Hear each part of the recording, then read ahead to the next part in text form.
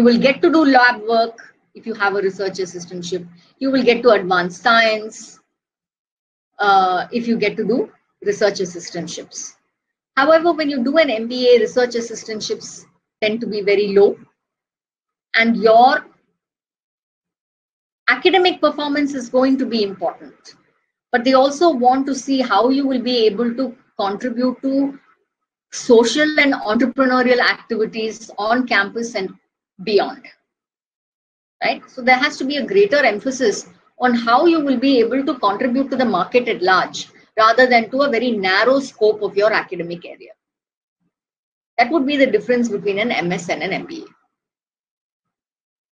Right? So MS can have a very much more narrow focus on your specialization, but an MBA has to have a broader scope of how you will be able to advance your industry, entrepreneurship, and also other aspect of wealth creation and wealth generation in general. Right.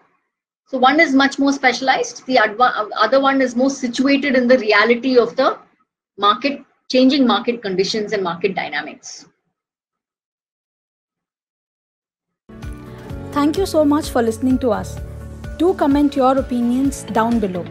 Also, if you find it useful and relevant, do subscribe to our channel as well. For more details, feel free to get in touch with us.